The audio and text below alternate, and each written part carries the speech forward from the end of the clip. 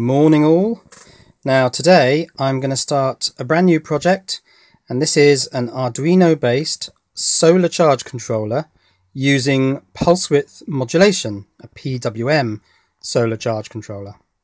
Now a while back I made the rather bold claim that I was going to do this using just an Arduino Pro Mini and a Mosfet and 2 resistors, but actually that's not going to work, and I'll show you why.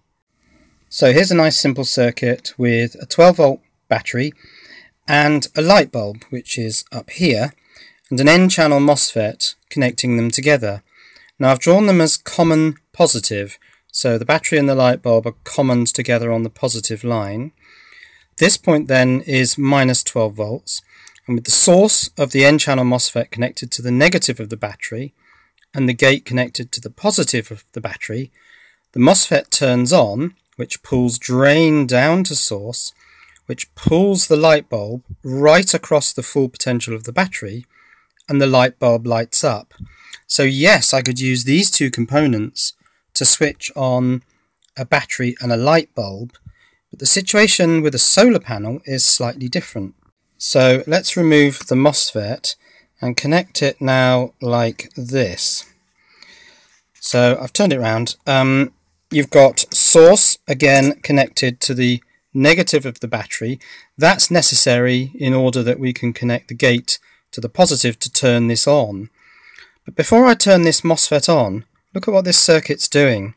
We've got the solar panel here. Current is flowing round the circuit through the battery, so it's charging the battery, and through the body diode and back to the solar panel. So this doesn't work, because that body diode is conducting all the time, because the solar panel is at a more negative potential down here than the battery. So we have a continuously on circuit through the body diode, even without switching the Mosfet on. It's a configuration that for a charge controller doesn't work. So then I thought, well, what about a P-channel Mosfet in the high side of the circuit? Here I've got a common 0 volts on the negative side of both the solar panel and the battery, but the situation is exactly the same with a P-channel on the high side. This high potential here, plus 20 volts on the solar panel, simply flows through the P-channel body diode and into the battery. So we can't put a P-channel on the high side of the circuit for a solar charge controller. So how do you actually do this? Well, here's a cheap solar charge controller. It's about £6 on eBay. It's not pulse width modulation, it's just a simple on-off switching charge controller, but I wanted to look at the circuitry and how it works. So let's take the lid off and take a look inside. So if I flip this board over like that and tuck it inside there, we can have a look at how this is wired up by looking at the tracks at the bottom of the board. Now the first thing that you notice is that this is a common positive controller. So we've got positive of the solar panel here, which is at that point. Positive of the battery is this connection. Positive of the load is this connection. They're all commoned together.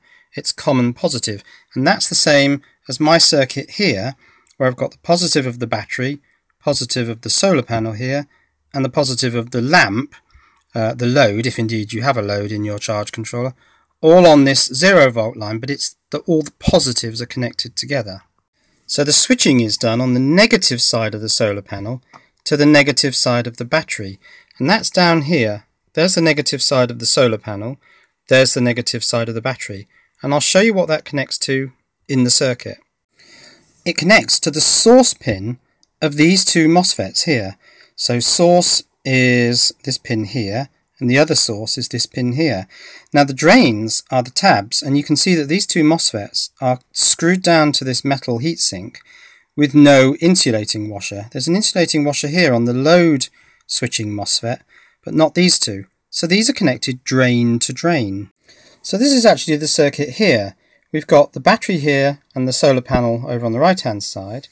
The two Mosfets connecting the negative of the battery to one source and the negative of the solar panel to the other source, and the two drains are simply connected together, and they don't go anywhere else, they just connect to each other.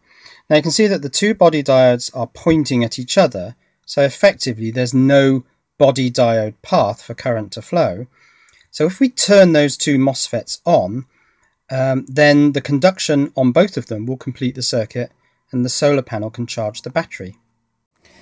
Now the MOSFET whose source is connected directly to the negative of the battery is relatively easy to turn on. We just take the gate up to the positive of the battery. But this other MOSFET, the source, is kind of floating at different potentials. If the circuit here is switched off, it's about minus 20 volts, open circuit solar panel. If the circuit is switched on, then it's sort of this potential here. But driving this second MOSFET is quite complicated, and in fact the way to do it is with an Opto Isolator. And here you can see in the circuit the drive for this right-hand MOSFET comes through this PC817 Opto Isolator, and from some circuitry down here the drive for this left-hand MOSFET comes straight out of one of the outputs of this LM324. So it's a relatively complicated circuit. So is this the optimum circuit for a solar charge controller? Well, I'm not so sure, because you've got two MOSFET on resistances here, a relatively complex driving circuit involving an Opto Isolator. You've got a common positive. I think it's much more intuitive to have a common negative and to switch in the high side. And I've always said that the holy grail of MOSFET switching configurations is N-channel high side. So is there a MOSFET configuration, a holy grail configuration of an N-channel MOSFET on the high side of the circuit that works for solar charge controllers? And well, yes, of course there is, because that's exactly what I did in my PWM5 solar charge controller, this one here. I have a single N-channel MOSFET on the high side of the circuit, and that's the circuit diagram for it.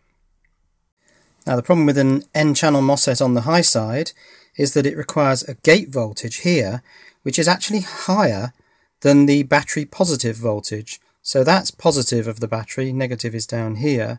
The gate voltage is above battery positive. How do you generate that? Well, you have to do it with a charge pump. This is a charge pump circuit. Battery positive again here, through 3 diodes, 2 capacitors. These outputs are square waves in antiphase. One goes up while the other comes down.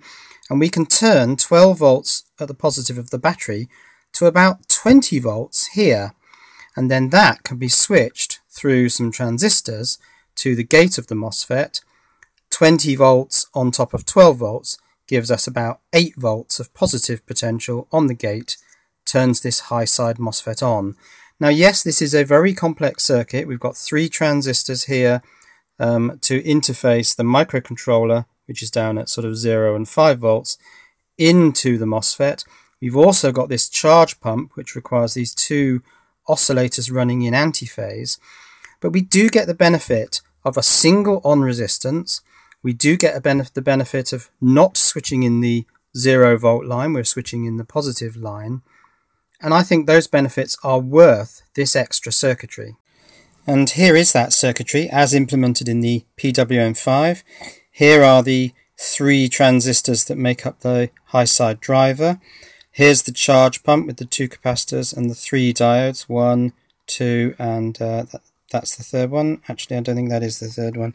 The third one is around the back there.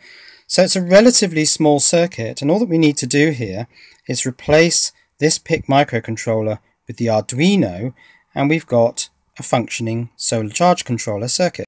Now you can see that in terms of size, the Arduino Pro Mini and the high side driver circuit and the charge pump are all roughly the same size.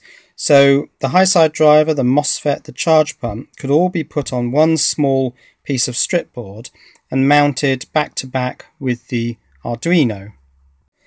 Now you can see that early versions of the PWM5 were actually built on strip board. So I've got quite a neat layout for the high side driver and the charge pump on strip board, which could then be put on the back of an Arduino Pro Mini. So with a piece of strip board cut to approximately the same size as the Arduino Pro Mini, and with the high side driver components and the charge pump components mounted on that strip board, I think it'd be possible to make a very, very small sized solar charge controller using the ATmega328P, which is the Arduino's microcontroller. Similar in function to the PWM5, but using the Arduino, completely open source. The hardware and the software will be completely open source. And so that's the direction that I'm going to take this project from this point onwards.